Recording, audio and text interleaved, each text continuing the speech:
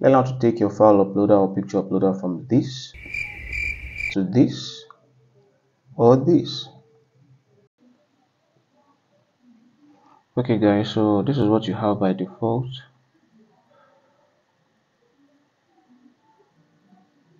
File uploader, the default file uploader, right? This is what you have by default, right?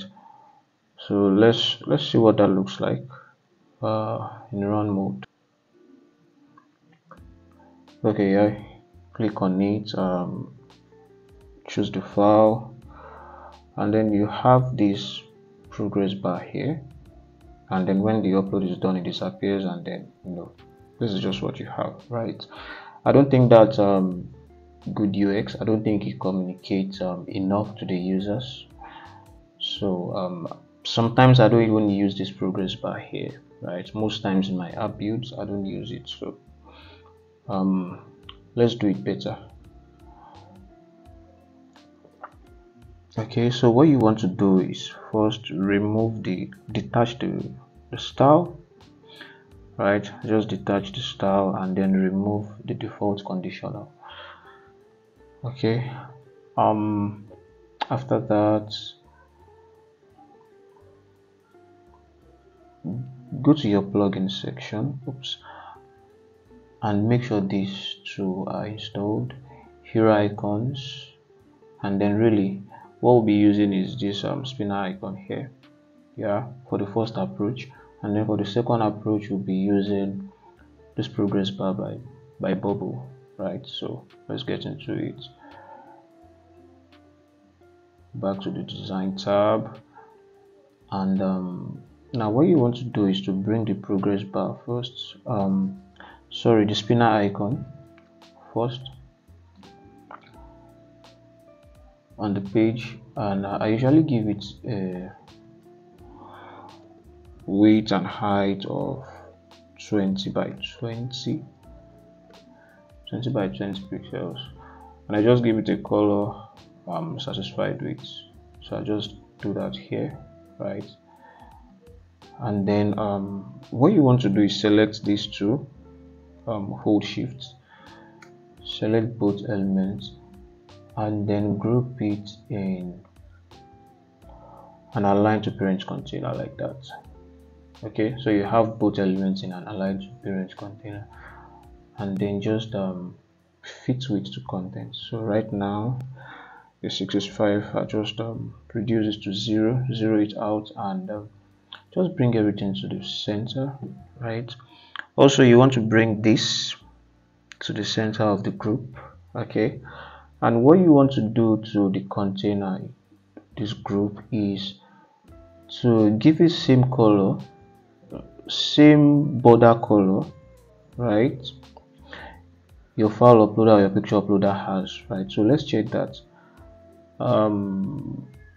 Right now we have a border color. You know what, let's just choose a border color like B8, right? So take note, that's our border color, and then do the same thing to the group. Okay, also note that it has roundness of 5 pixels, right? So just do the same thing to the containing group. So let's just detach the styles to border style solid, and then that same color, right? And then roundness, give it 5, right? You'll see why we are doing this in a bit. Okay, so what you want to do next is to make sure this is behind the group, behind the file uploader rather. So you send it to the back, so it's behind the file uploader, and make sure the file uploader also has a background color. So right now is none, so add a background color, right? So the impression we want to create is when this file uploader is loading, okay, it should show a spinner icon, okay, giving the user the impression that okay, something is actually happening, the file is uploading, and I'm not just waiting for nothing. Okay, so How do we achieve that? You just go to the conditional tab and say when this file uploader is loading, okay, this element is visible to no, right?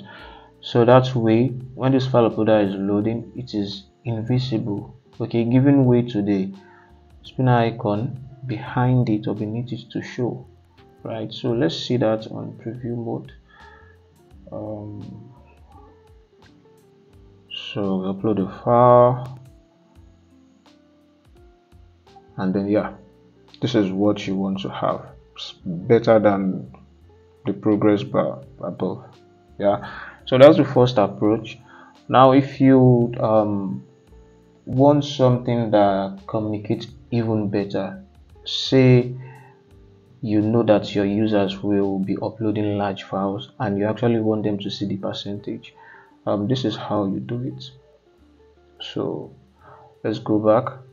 I won't be needing the spinner icon for this anymore, so just get rid of it, right? So this is where we'll be making use of the progress bar we installed, progress bar plugin we installed earlier. So just take the progress bar, drag it on the page first so that we can do some formatting before putting it inside here. So we'll come back to this, but for the progress bar, just give it a color you are satisfied with, and then for the background, right, okay, for the text I want to give it 12. I think the 14 is just too big, right? For the font color is okay, white is okay. Now for the background color, you want to give it the same color with the progress bar color, but you reduce the opacity to something like 20. So when in preview, it gives this feeling effect like, okay, there's still something left to be filled, right? And then I'll just exaggerate the roundness 100. I want it to be completely round. I don't need a border color really. I don't really need a border color, right? Let's see the overall size, 161. Let's just make it a round figure and just make it 160. It really depends on you. And then the height, just say 20. I think 20 is fine for me. And then what you want to do in this percentage value is to pass in the file uploaders upload percentage, right? That's not all. And then you said ceiling, right? Why am I adding the ceiling operator? So that you don't get weird percentage numbers like 18.5565 blah blah blah, something like that. You want to have whole number all through, right? That looks better. Okay, so since we are done with the formatting, just bring it to the center of this group, right? So you want to do the same thing you did to the spinner icon. You want to send it to the back, send it to back. So really it's same thing when the file uploader is loading, right?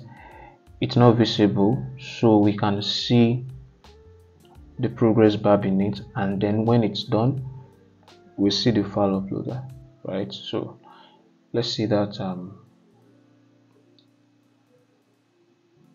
Okay, cool, we have our file uploader. So let's try uploading something and see if what we have here works, right? So this is what you want to have, right? This is exactly what you want to have. Now a better way to do this, if you know you would be having this file uploader in several instances of your app, you want to build modular, right? You don't want to design this in several places in your app. Okay, so what you want to do is to turn it into a reusable element, right? Turn everything into a component. Okay, if you want me to do that video, just let me know in the comment section and I would teach you how to do that too. That's how I do it personally. Don't forget to subscribe to this channel and give it a like button. Share this if you found value in it, and then more videos are coming your way, guys. More UI UX videos are coming your way. Right. Thank you.